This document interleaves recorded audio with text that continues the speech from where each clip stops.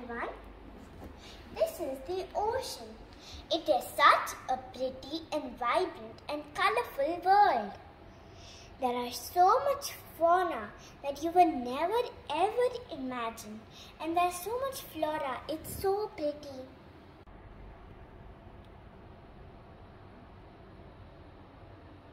But the oceans are under threat. Most of our waste eventually lands up in the ocean. Look.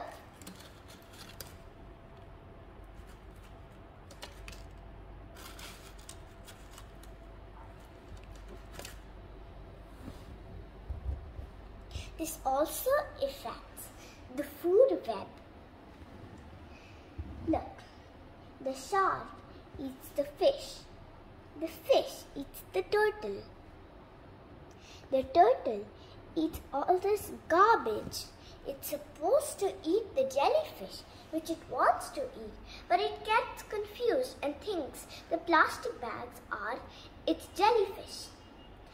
One turtle in the sea was found with over 1,000 plastic bags in its stomach, including part of a comb, a toy truck wheel, and even a nylon rope. In the ocean, there are some areas that are known as dead zones. Over here, no flora or fauna can live because the humans have damaged it all. Next, let's talk about coral bleaching. When climate change happens, then the algae can't survive and it gets removed from the coral. Then the coral cannot survive because it is open to predators. Look how beautiful these corals are. They are all covered with algae. But when coral bleaching happens, all the algae gets removed and all that lasts is this.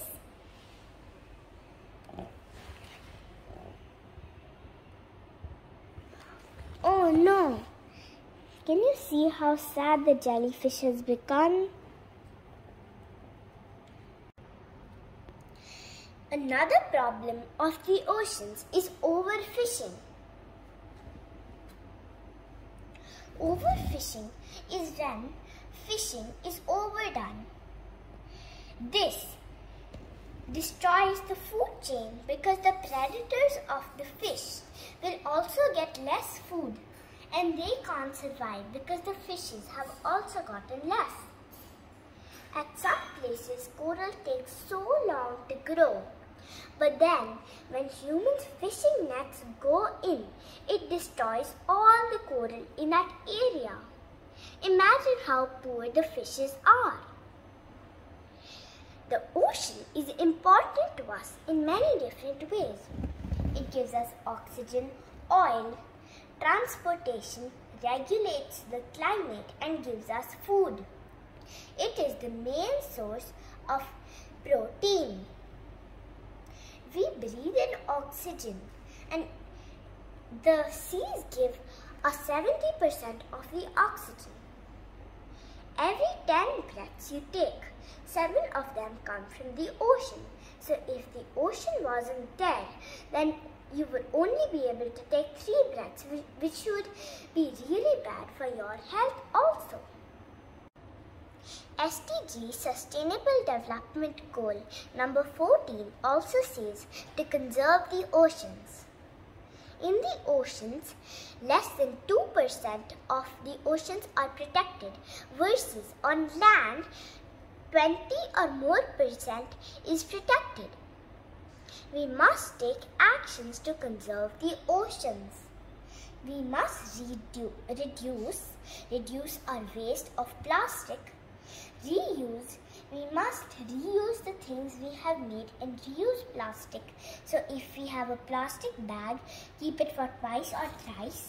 And we must recycle and make old things into new things. And this is not just for plastic. It is for all other kinds of pollution. We are interdependent on the ocean. Try and use biodegradable plastics, and also try and eat fish from sustainable places, or don't eat fish. Bye, and do take care of the oceans.